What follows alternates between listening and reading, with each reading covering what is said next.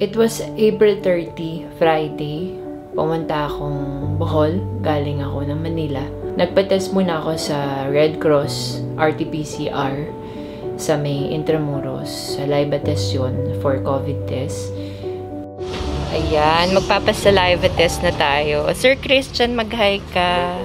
Yan, si Sir Christian from Red Cross. So, ganito yung saliva test. Ito yung tube. Ito yung duduraan mo. Then yung cover. Ayan, so pupunuin mo siya until like half. Ayan, I'm done with my saliva test. Ihuhulog ko na siya. So, more than half na siya.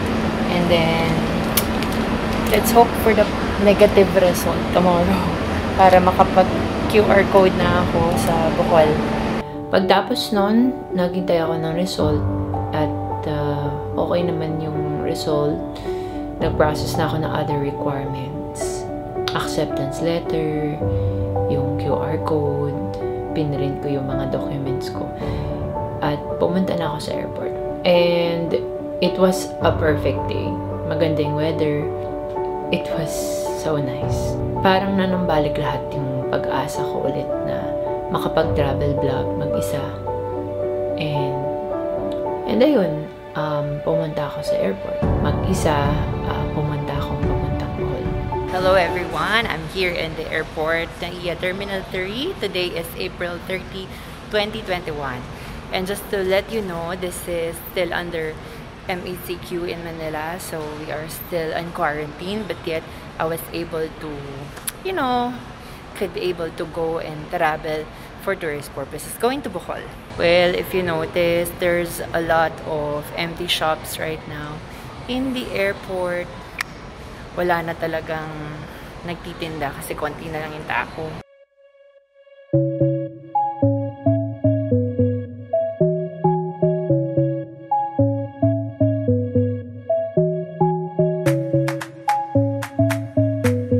Just arrived at Panglao Airport. This is my first time going to Bohol. Boy, I used to lie awake in bed.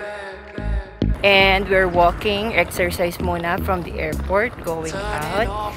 And then we'll be riding a trike outside. It's just 5 minutes walk papalabas, tapos meron ng tricycle. Hello po, mag-hi kayo sa vlog. Mag-hi ka, kuya. Kuya yung naghatid. Oo, mag-hi ka! I've just arrived at Alona Pawikan. So, they have a nice bar. O, pauna pa lang yan. And nandun yung mga rooms nila. So, they gave me water because it's so hot in here. The weather is perfect. Later, I'll give you a room tour. Isang napakagandang umaga nun.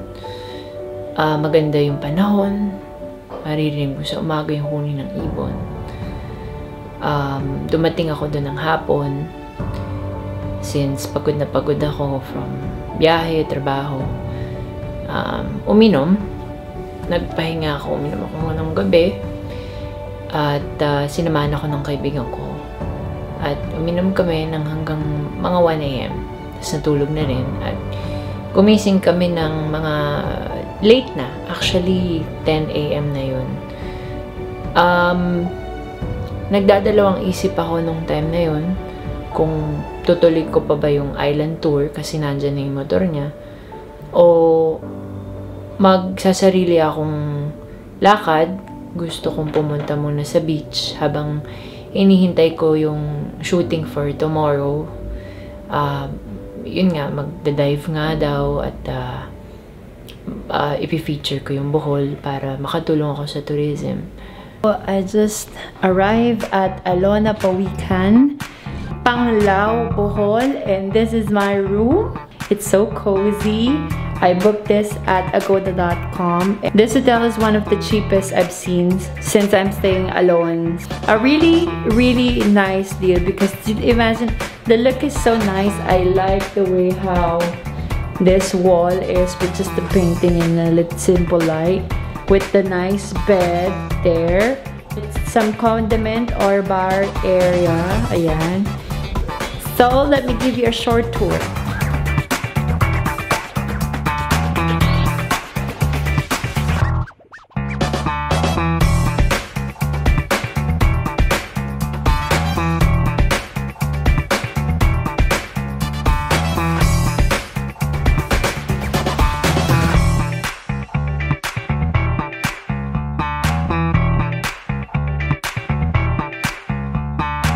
Good morning! Hello! This is day 1 here in Bohol.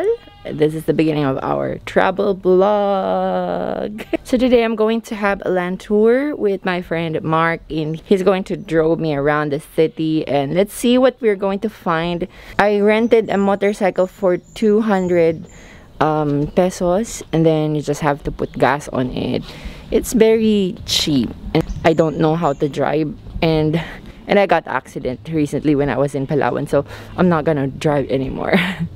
So luckily he's going to drive for me, and then we're going to a lot of places here in Bohol, Panglao. Hi everyone! This is Lynn. I am Lee! Welcome to Alala Pawikan! Yes! Oh my God! Pawikan, I will try to provide everything you need. Bye! Bye! We have to put helmet, and since we're going around, oh shucks, I forgot my sunscreen. Yan mo na, maitim na ako, maitim. We're here at Hinagdanan Cave and Bath Resort. Hi, good morning. Good morning, welcome. So, papasok kayo ng cave, ma'am? Yes. Maligo or viewing lang po? Maligo. Okay, for 2 Ayan, so bababa tayo sa Hinagdanan Cave. Ika, baba tayo. Medyo madilim. Nagkatakot ako sa dilim, pero wow! So medyo madilim siya, kaya hindi pa natin siya makikita. So, gagamit na ako ilaw. Pero wow, this is amazing. Super, duper, duper ganda. I cannot imagine how beautiful it is. Super duper beautiful. The only thing that I'm scared is if there's snakes. So according to him, there's no snake. Okay, this is exceptional. This is gorgeous, super ganda. Come on. So nandito tayo sa loob ng Hinagdanan Cave, and ako lang ang tao at saka sila. This is at Bohol, Panglao. Make sure to check this out. It's really, really nice. Later, we're going to swim. It's safe, there's no snake. Tatry natin pumunta dun sa taas. Nakita niyo umuusok. Medyo curious ako eh. Ano ba yung umuusok? Dun baka may bulkan. Sige, puntahan natin ha.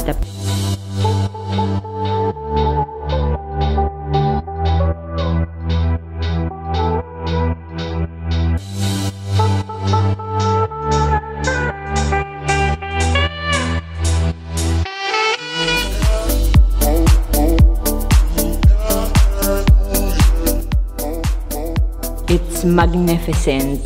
I never seen like this before ever in my travel. Napakaganda ng nature, yung huni ng ibon sa taas. Well, you just have to pay 50 pesos entrance, and then if you would like to or plan to swim, just add 75 pesos. And nung dumaong kami sa pangalawang destinasyon, papuntang Lobok River, ito yung time na gustong-gusto ko talagang makita, at gusto ko mag-paddleboard. Gusto ko yung sa may kawayan, tapos mag-paddle ka lang ganyan. Walang turista nung panahon na yun. Nahirapan kami na humanap ng paddleboard. Wala rin ako nakikita masyadong eat all you can na floating restaurant. At nag-decide na kaming bumalis dun sa Lobok River. Pero nakalimutan ko palang mag-video dun sa lugar. Sabi ko nga, i-voice over ko na lang. Hanggang sa pagbalik ko, nakita ko yung mga bata na tumatalon dun sa river. Nung panahon na yun, ibang klase yung kaligayahan ko na, alam mo yun, nakita kong nag-i-enjoy yung mga bata, ganyan, tapos tumatalon sa river. Sabi ko sa sarili ko, I think safe naman kasi tumatalon sila at feeling ko naman kaya kong gawin siguro, ma-experience ko lang. Sa totoo lang, hindi naman ako ganong tao na tatalon sa river o papasok sa isip ko na gawin yung bagay na alam kong delikado. Dito tayo sa Lombok River. at my back. Kaso walang paddleboard. Pero itong mga batang to, tatalon sila. Yan, panoorin natin. Dali. Ano ba, wa? Ano kiday? Una. Dito yan. Waray! Bakit na? Patay na yan. Aboy! Sige ba? Oh, sign of the cross ka. Yan ba? Sibugsa, sibugsa. Oh, yan. Okay. Abang, yung muday, big boy. Tapi, Superman. Ikaw na. Idol natin ka. Ali, kinunan ko pa yung mga bata nung panahon na yun. Tapos, nakita ko rin may mga tao dun sa baba na nagkakasiyahan. So, sabi ko pa nga, kaway kayo, ganyan. Tapos, tinanong ko sila kung okay lang ba tumalon, walang mga bato, malalim ba, marunong naman ka ako lumangoy, ganyan. Dun lang ako sa pinaka-edge ng tulay.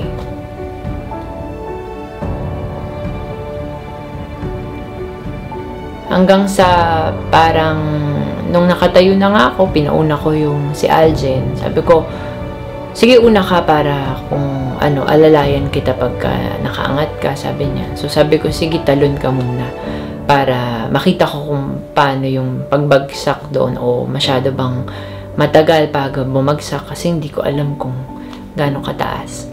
So hanggang sa tumayo na nga ako doon sa bridge, kasi nga ka, pero nung time na yun nasa pakiramdam ko na nanginginig na yung tuhod ko, tatakot na talaga ako na parang ituloy, meron na akong doubt hanggang sa lagi ko lang iniisip, may mga fear kasi ko.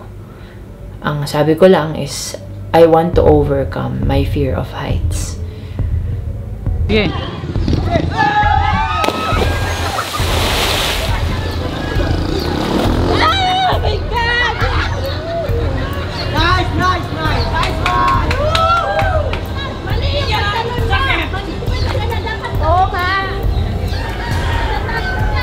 Nung time na yun, dala na lang din siguro ng excitement at naroon na ako dun sa lugar na yun at hindi talaga ako nag-isip, dalawang isip na ituloy ulit. Tinuloy ko. Tumalon talaga ako nang hindi ko namamalayan na naituloy ko na pala. Nung pagtalon ko, pag-ahon ko sa tubig, hindi ako naging aware kung paano ako bumagsak. Nung pag-ahon ko, nagsimula nang sumakit yung likod ko doon. At unti-unti na akong hindi nakakahinga, nahihirapan na akong huminga. Hanggang sa humingi ako ng tulong doon sa mga tao doon sa baba. Binigyan nila ako ng tubig, pinainom nila akong tubig, inilalayan nila. Inasikaso nila ako ng mga 30 minutes. Hanggang sa nagdesisyon na rin sila na ipaambulansya ako. So, totoo lang, nagdadalawang isip ako noon kasi sabi ko baka humumpa naman yung sakit. Ganyan. Panahon na yon, ang tanging inihiling ko lang yung kamay ko at saka yung paa ko kasi ginagalaw ko talaga yung paa ko. Habang nakahiga at saka yung kamay ko, tinitingnan ko kung may numbness, kung may hindi ko maigalaw yung isang parte o ganyan. Hanggang sa okay naman siya, tumawag silang ambulansya. Binuhat ako lahat ng mga tao dun na naka-stretcher ako papuntang ambulansya. 2 oras kami halos paikot-ikot dahil puno yung mga ospital ng mga COVID cases. Mahirap magkasakit nung time na yon at maisugod sa ospital hanggang sa may tumanggap sa aking hospital. Sa hospital, 2 beses ako in x-ray. Unang x-ray, after 3 hours, sinabi sa akin nung doktor na mayroon nga akong crack dun sa buto ko. Hindi pa nila ma-identify kung saan. Kaya pinaulit-ulit yung x-ray. Nung inulit yung x-ray, ang sabi sa akin, mag-outpatient ka na balik ka na lang ng hotel, magpahinga ka dun at kailangan mong mag-MRI test. Umuwi ako noon, hinatid ako ni Mark gamit yung sasakyan niya. Hindi niya ako iniwanan. Kinaumagahan, kinamusta ako ni Lynn, yung taga-hotel na naging kaibigan ko na inasikaso ko. Ang sexy, ang ganda ng tattoo niya sa likod. Pakita mo yung likod mo. Binigay lahat ng pangangailangan ko noon kasi hindi na ako makatayo, masakit, nakahiga. Tapos halos hindi ka makatae, hindi ka makaihi. Totally para akong nawawalan ng pag-asa, iba yung klase ng trauma. Si Lynn yung kahit hindi mo siya kakilala, na-meet mo lang siya nung gabi na yun. Biruin mong kuha ka niya ng plastic para paihiin, pakainin ka niya na nakatagilid ka, tulungan ka tumayo, magpalit ng damit. Yung bagay na yun, yung isang hindi ko makakalimutan sa buhay ko na ginawa ng isang tao. Hindi ko na makaano-ano. Pero napakabait sa akin nang walang hiniling kapalit. Hanggang sa hinatid niya ako papuntang airport kasi nag-decide na kami na doon ako magpa-MRI test sa Manila. Kasi pinapauwi na ako ng mama ko. Tanong ko daw sa doktor kasi na pwede daw ba akong umuwi at safe naman umuwi. Pumili ko ng brace, tinulungan ako ng mga expats dun sa Bohol. Yung mga naging kaibigan ko, mga foreigner dun na nagtatrabaho, tinulungan ako nila na makahanap. So, meron akong brace na black. Tinulungan din ako ng mga tao sa airport, yung mga medic dun, Cebu Pacific. Hanggang sa makarating ako ng Manila, naka-wheelchair ako. Inambulansya ako papuntang Providence Hospital. Nung panahon na yon, pinauwi kami ng mama ko from ER kapalit ng pagbalik ko ulit para bumisita to check for check-up at magko-conduct ng MRI test. So, nakita dun sa MRI test ko, meron akong post-traumatic fracture compression sa T12. Meron siyang moderate deformity. So, kung nakikita nyo, may crack yung pinaka T12 na bone. Sabi naman ni Doc, it will heal over time. So, nakahinga kami ng maayos. Mama ko, partner ko, at pamilya ko. May mga bagay akong mali sa pagkakataong yun. Hindi ako nag-isip at wala akong ibang dapat sisihin kundi sarili ko. Nung panahong hirap na hirap ako tumayo, trauma ako. Alos hindi ka makapag-isip kung paano ka makakapagtrabaho bukas. Hindi mo alam kung mapaparelito ko ka. At ang alam ko lang nun yung sa isang taong mahigit ka nagtatrabaho, wala ka nang alam na ito yung gusto ko gawin sa buhay ko, yung lumabas dahil sa lungkot, dahil sa sobrang trabaho. Hindi ako nag-isip kung tama yung ginagawa ko. Sabi ko, napaka-selfish ko pala.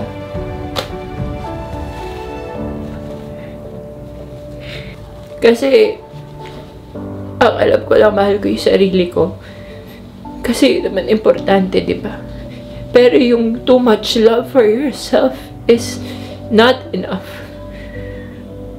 And not a good thing. Lumating ako sa point na sa sobrang mahal ko yung sarili ko, na sabi ko, okay lang kung mawala ako kasi siguro na-achieve ko naman yung mga gusto ko mangyari sa buhay kahit papaano. Selfish pala yung ganun. Kasi nung nadisgrasya ako, ang alam ko lang, gusto ko pa mabuhay. Ayoko mapariliti ko. Kasi nakita ko yung pagmamahal ng partner ko sa akin, ng magulang ko, ng mama ko, mga kapatid ko, na marami pa pangala kami pangarap. Hindi ba ako kumpleto pag wala ako? Yung sakit na maibibigay ko sa kanila, kung mawawala ako, hindi pa pwede pa. Hindi pwede. Kaya nagalit ako sa sarili ko noon, hindi ko pinapatawad sa sarili ko. Ayaw ko makapag-usap sa ibang tao. Kasi yung hiya ako sa ginawa ko. Hanggang sa pinagdasal ako ng tita ko na lumapit ka ulit sa Diyos. Sa panahong 2 taon na binigay niya maraming bagay sa akin, hindi ko napansin na magpasalamat man lang, na humingi man lang ng sorry sa mga pagkakamali, sa mga blessing na binigay. Hindi ko man lang lubos bigay sa kanya yun. Kaya simula nung tinanggap ko ulit yung Diyos, pinagaling niya ako, pinalakas sa loob ko. At alam ko hanggang ngayon, nandyan siya sa akin. Yung bagay na natutunan ko sa pagiging matigas ang ulo, tao lang nagkakamali. May mga anak na ganyan. May mga taong ganyan. Maraming after nun, nung nakaka-recover na ako, yung mga tunay na kaibigan na nag-care sa akin, yung mga best friends mo, halos gumagawa talaga silang paraan para makita ka, mabigyan ka ng kung ano-ano para tumawa ka. Iba yung pakiramdam na napaka-selfish ko palang tao. Wala akong biningi kundi magtrabaho, kundi yung sarili ko.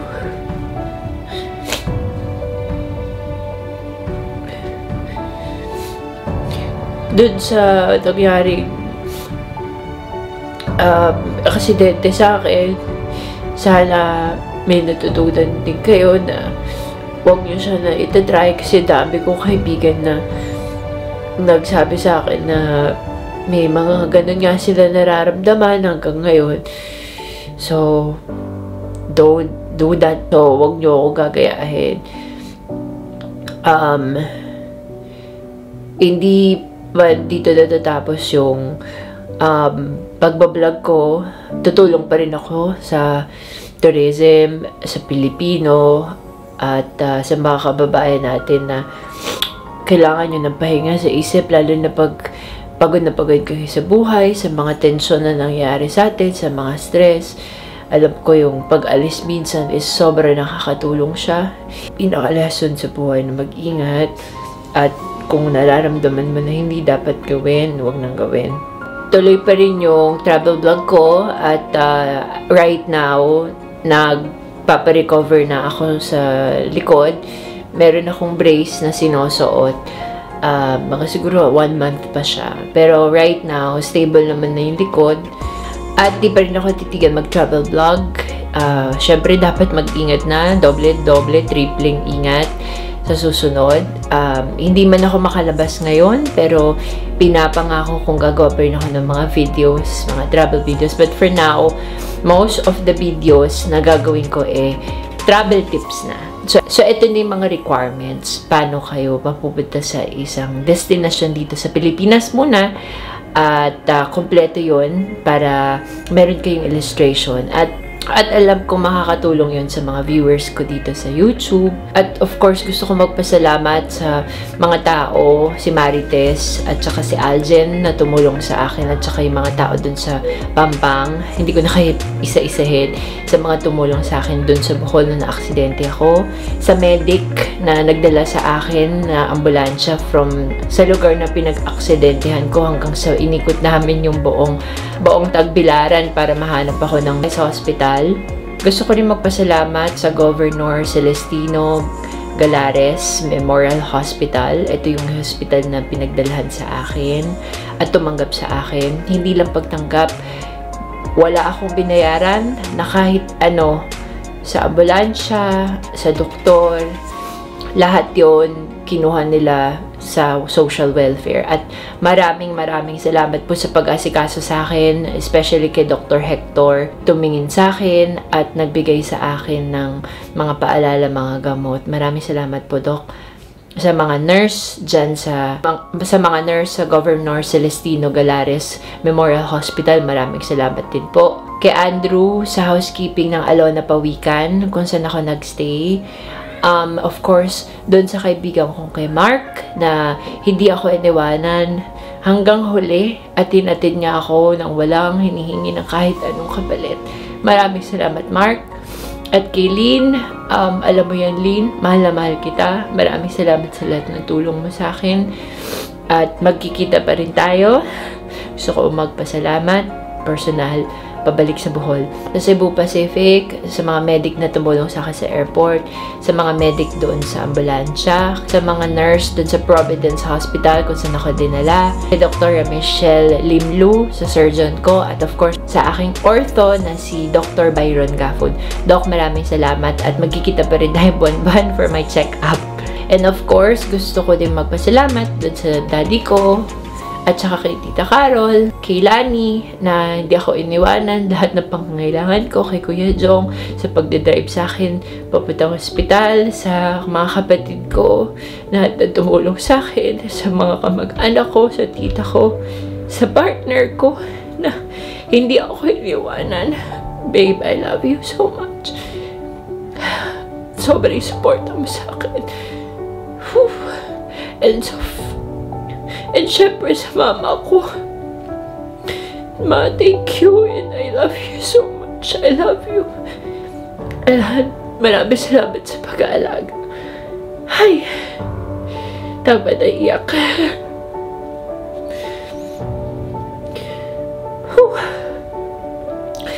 So yun lang, guys.